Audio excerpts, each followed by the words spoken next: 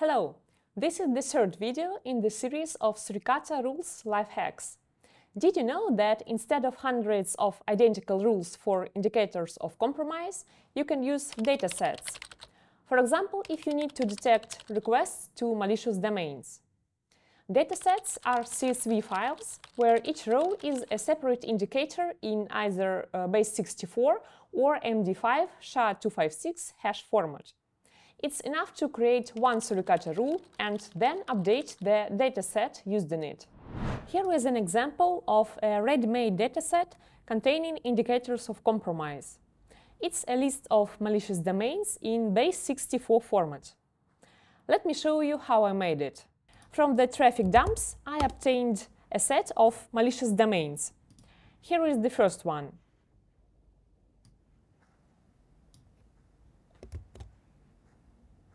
So I open CyberChef,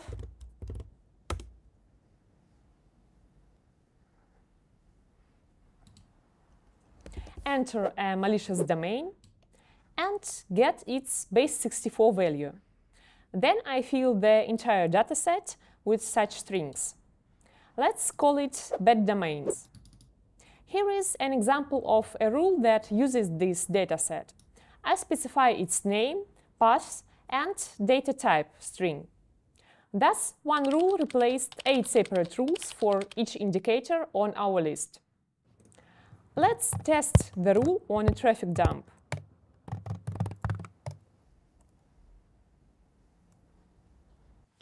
In the next video, I will talk about the threshold option for controlling the frequency of alerts. Stay tuned, see you!